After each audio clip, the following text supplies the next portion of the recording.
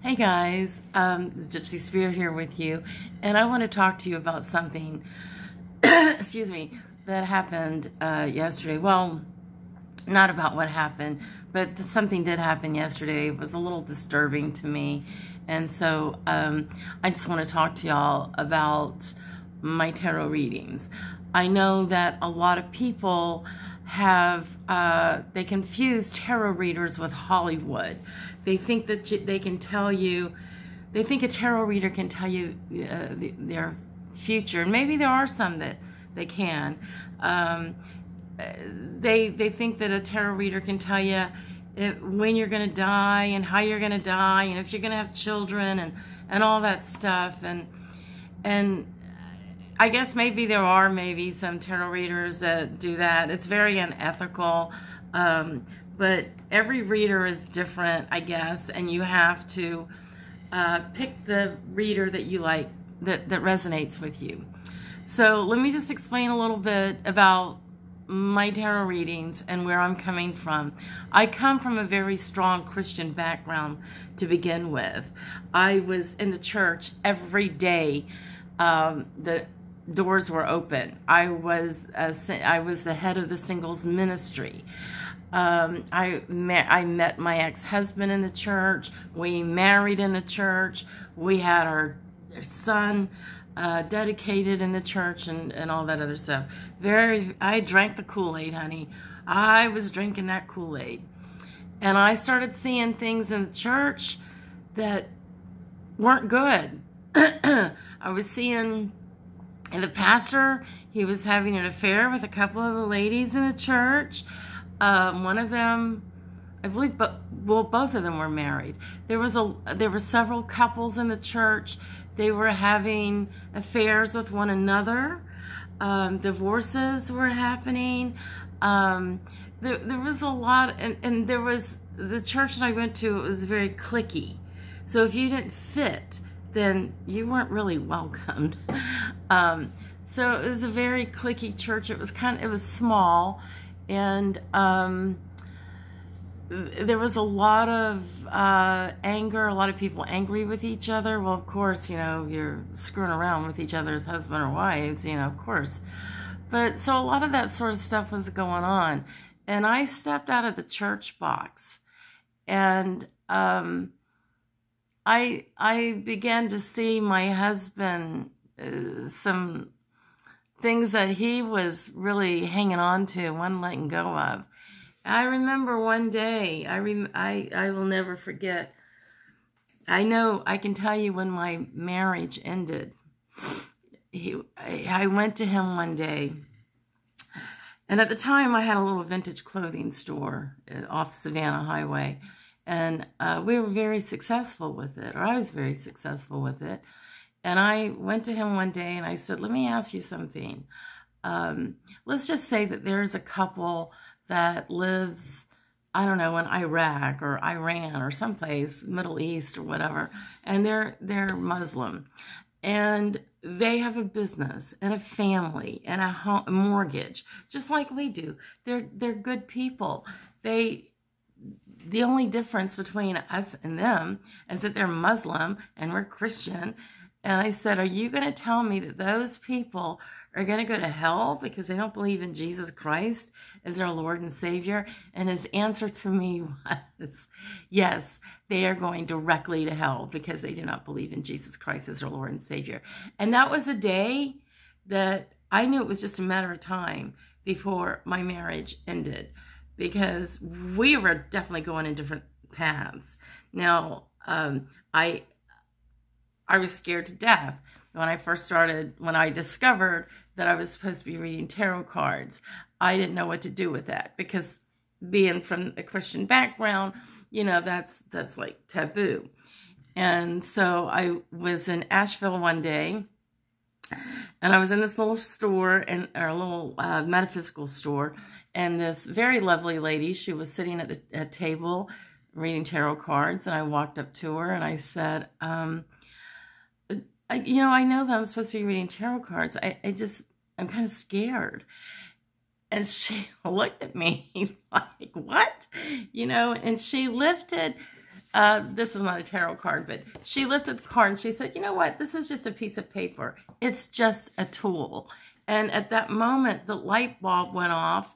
And when I got back into Charleston, I went to Barnes and Nobles or someplace and I bought me a deck of tarot cards. And that was in 2011. And I've been reading tarot ever since then. Now, let me explain something to you. I'm a tarot reader and I do a lot of energy work. And a lot of that's, I even had a hard time grasping on to past lives because, of course, they don't teach it at church. But I totally understand it now. I get it. And it's definitely helped me in my spiritual growth. But let me just explain what my tarot readings are about. I don't know. When somebody sits in front of me, if they were to ask me, well, can you tell me when I'm going to die or if I'm going to make a lot of money or what? No, I can't tell you those things. I don't want to tell you. If I did know how you were going to die or when you were going to die, I wouldn't tell you anyway. But God, universe, I refer to God as universe because God is everywhere, right? So universe knows what kind of a tarot reader I am. And I block that information anyway. When I'm reading tarot cards for somebody, my higher divine is connecting with their higher divine, and I'm getting the answers or the information that I need to give to them. And I use the tarot cards as a tool very often. A lot of times people will come to me and they'll tell me we're not even reading tarot. I mean, they're paying me to read do tarot reading, but they start telling me what's going on in their lives. And immediately I start getting downloads from their higher divine, and whom they're not listening to, or they wouldn't be coming to me. So I start getting the information and downloading it, and I give it to them. Every time this happens, I will tell them, well, I've given you everything you need to know, but you're paying me to do a tarot reading, so we'll go ahead and do a spread. Every time I do the spread, it's exactly what I just told them, okay? So when I do a tarot reading, it's all about my higher divine. I call it the voice sometimes, but it's that voice that you hear. I'm open. That portal in me is from my third eye. That is open, and I'm able to go in and tap into your higher divine and give you the information that you need to give. Now, my tarot readings, they're not doom and gloom. People come to me. Sometimes they've never had a tarot reading. They're so nervous. They don't know what I'm going to tell them. And before I will even do a reading for them, I will calm them down. I'm like, listen, there's nothing to be nervous about. My readings, they're not doom and gloom. I'm not going to tell you all this horrible stuff. But my readings are to help provide you some enlightenment that will give you the encouragement to step into your own empowerment. I'll give you a good example. There was a while back ago, I did a party, a bachelorette party. They're fun, they're fun, and everybody has a lot of fun with them. I like to tell jokes, and we all laugh and everything. But one day, this woman, and there's always that one person out of every party that I go to. Everybody's there to have fun, but there's always that one person that they're the reason why I'm there, okay? And it's all good, but I had a lady, everybody was from Texas, and there was a woman who was probably about my age. I'm 63. She was about my age, maybe a few years younger, and she's Catholic. She's born and raised Catholic. And so she was a little nervous about having a tarot reading done with me. Everybody else was getting one, so she was like, okay, I'll go ahead and do it. Well, she was the one. She was that one that I was there for. I did her spread. I did a little 3-card, and I had the 3 of Swords, and I can't remember what the middle card was. I wish I could, but the last card was a Strength card in reverse. And I looked at those cards, and I said to her, there's something that happened that really brought you down to your knees. You have not gotten over it yet. And she told me that her mother had been murdered by a serial killer, that he murdered her and took her out in nowhere land and left her. And she told me the whole story. And as I'm listening to her, I'm like, oh my God, this sounds like something that would be on 2020. And she said, yeah, she was on, I don't know that it was 2020, but she said she was on one of those shows in regards to her mother. And I also do mediumship. And I don't advertise mediumship on my website. And the reason why is because I don't invoke people from the other side. I let them rest. You know, that's what they're doing. They need rest, so they can get prepared to come back.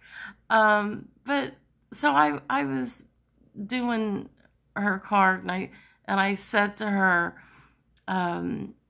she's still very hanging on to the anger and the unforgiveness. So when I looked at the strength card in reverse, I said, you've given a lot of your power and your strength over to the man that killed your mother.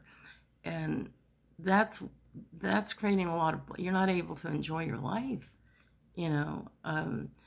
So I go on, you know, we talked a little bit more. Her daughter was there also. And what I didn't tell you is there was I was sitting in this living room, and my cards were on this glass table, and there was a carpet underneath me, and this carpet had all kinds of weird designs on it. I wasn't really paying any attention, but I just remember the the carpet. It was kind of like a beige, orangey color, but it had a lot of different designs. And so I started reading for somebody else. It was actually the woman's daughter. So I started reading for her. And right at a very moment, I looked down to the cards, and I'm looking through the glass, and I immediately spot a cross. And her mother, at that very moment, her mother showed up. And she said one word, and that was it. One word, and she left. But the word was forgive. And I stopped the reading with a little girl that I was trying to read for. And I looked over at the woman who, you know, whose mom had been murdered. And I said, your mom just came through, and she has one word for you. She wants you to forgive that man that murdered her. And she looked at me and said, no, I can't. I cannot forgive him. I said, well, here's the deal. You had your strength card was in reverse. So, and I told you earlier that you're giving a lot of your strength and energy to this man who is a piece of shit. And until you forgive him, once you forgive him, you will find your strength and just almost like being reborn. And so I left her with that. So, you know, what the point that I'm trying to get at is my tarot readings are not doom and gloom. I talk a lot about universe, God. I talk sometimes about Jesus. When I do any kind of energy work and I pray over somebody, I invoke the Ascended Masters. Jesus is always one of them. Because, yes, I did come from that Christian background, and I still feel a very tight connection with Jesus. I don't believe that he's the only way into heaven. I have my own thoughts about heaven and all of that. But I'm still very connected with him on many levels. And will still call on him even for my own personal help. So I just wanted to explain my tarot reading, my tarot style. I'm very compassionate. very conversational. Like a lot of people that come to me, they tell me when the session is over, they a lot of people say, I feel like I just went to a therapist. And that may be so. I mean, my background is in psychology. So yeah, I majored, well, I started majoring in psychology and minored in religion, and then I turned it around. I majored in religion and minored in psychology in college. So that, sure, that may have something to do with it. But yeah, not the doom and gloom. I just had I just wanted to talk about this because I had a kind of a disturbing experience yesterday. And I just wanted to clarify my style of reading and who I am and that sort of thing. Because I know I'm making a big presence these days all over the internet on many levels. And I'm all over Charleston, doing happy hour, doing tarot readings for $10, So anyway, I hope this helps to clarify some things. Thank you so much for taking the time to listen to this. This is a long video. And I love you all. And I hope to see you soon. Come hang out at a happy hour or have coffee with me. I'll talk with you soon.